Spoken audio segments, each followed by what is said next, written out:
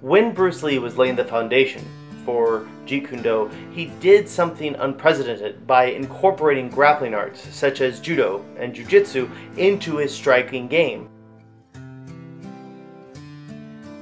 After his death, his various students continued this study, further developing the ground game in Jeet Kune. Judo, jiu-jitsu, wrestling, sambo, all of these are outstanding grappling arts. However, due in part to the rules of the sport and in part to teachers who have a strong devotion to the movements of just one particular style, it has become increasingly common to come across schools that don't prepare their students for all the potential situations that can arise once the fight goes to the ground. I have rolled with jiu-jitsu players who have little to no punch protection. I've known judo players who don't know how to escape from back mount. It's not uncommon to come across schools that ignore half of the body by not teaching leg locks.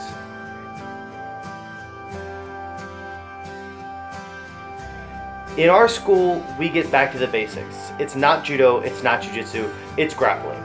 If someone is punching you, kicking you, choking you, or whatever it may be, you have to have a plan.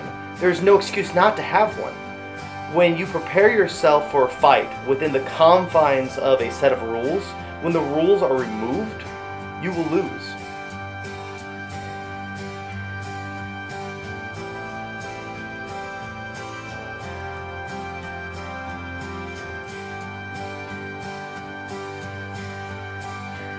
However, if you prepare yourself for any situation, then you can adapt to any situation.